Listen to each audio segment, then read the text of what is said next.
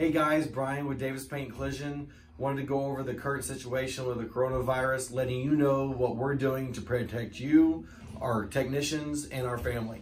We're definitely wiping down everybody's keys, their pins, the counters. When the vehicle comes in and we disassemble it, we're going to be wiping it down and work on them.